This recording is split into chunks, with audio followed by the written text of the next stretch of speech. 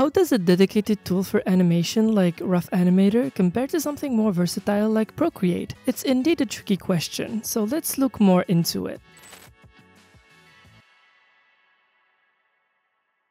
Procreate is undoubtedly one of the most well-known digital painting software available today, thanks to its accommodating all type of users, whether it's digital artists, designers, and of course animators. The app covers what you would expect from an art program. You'll be able to work with different sized canvases or set your own. Then with that, you'll get to add as many layers as you like, change their blending modes as you need, and their hierarchy. You'll be able to also choose colors either from the color wheel or the color sets that already come along and add your own palettes for quick use. And of course, you'll get to play around with the plethora of fully customizable brushes Procreate has to offer to add your own special touch to your illustrations. But maybe what's most important is that it also includes an animation artist option for, well, making animations. When enabling the option, you'll be met with a timeline where you can create and manipulate frames as you like, as well as being able to set how many onion skin layers you want to see and their opacity, and choose the playback option that you like. And combined with the robust drawing tools previously mentioned, you'll be set and ready to create beautiful and detailed masterpieces on your own. Procreate, although not made for solely the purpose of animating, still offers an enjoyable process of making art and animations, liked by both beginners and professionals alike. It's straightforward, not cluttered in terms of design, and offers everything you need right away for a one-time purchase of $12.99 on the App Store, which is a great deal for what you'll get in return.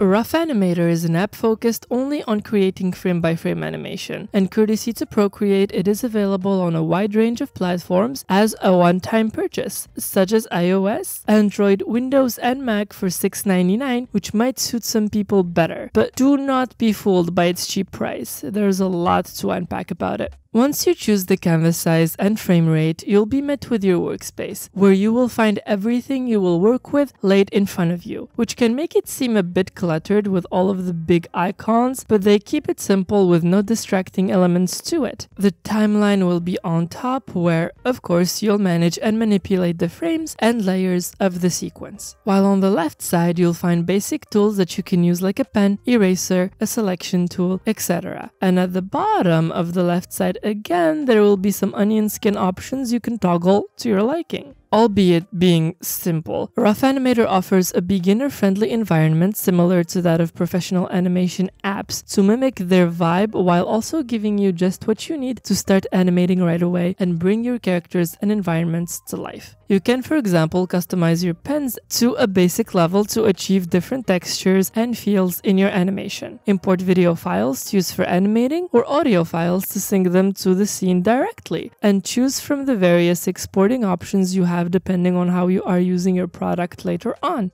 All in all, a Rough Animator is a powerful animation app that you can't really go wrong with, and in fact, you want to try it out. You can get your hands on the free trial version offered to Windows and Mac users. Who knows, you might like it.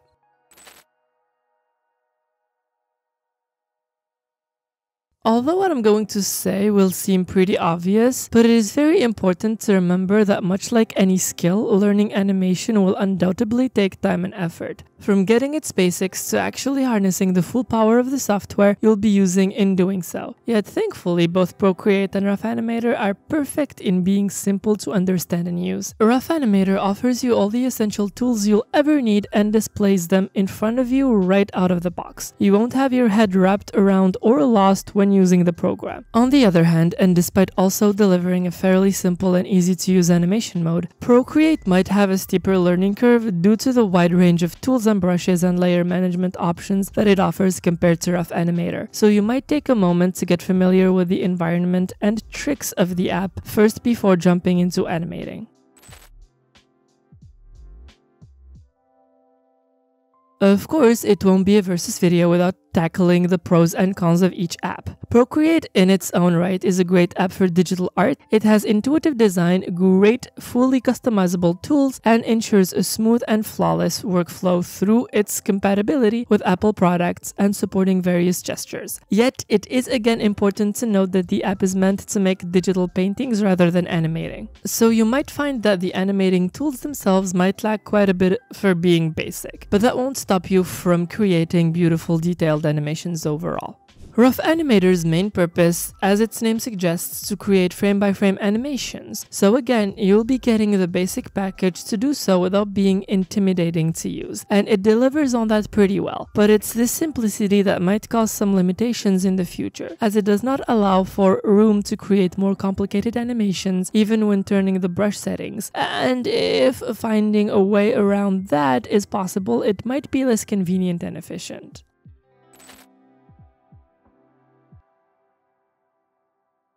Just like how no two snowflakes are the same, no two artists are the same. Or maybe they are, I don't know.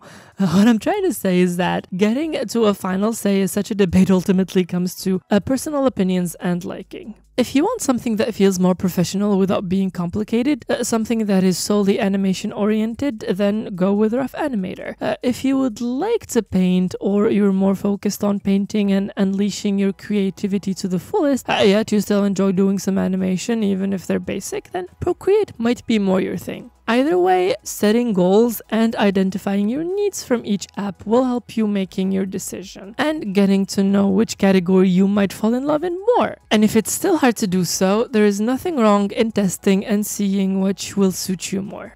And that's all we've got for you today. We hope that you enjoyed the video and maybe learned something new. Did you try any of these apps? If yes, tell us your experience down below. Don't forget to also like, subscribe, and share the video with your friends. So see y'all next time and have a nice day. Bye bye!